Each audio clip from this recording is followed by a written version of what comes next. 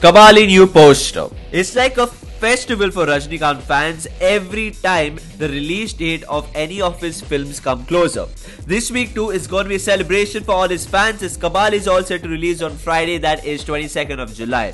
The film has made money already in many ways such as copyright sale, pre-booking sale and even through various other means. The makers have shared yet another poster with us and guess what? We are just growing all the more anxious for the film.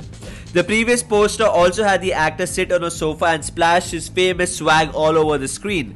This one too pertains to the same kind of element. I mean, just look at the man sit on the couch like a boss because he knows he's the bomb, right? Only Rajinikanth can manage to have this amount of swag and in reality no arrogance whatsoever.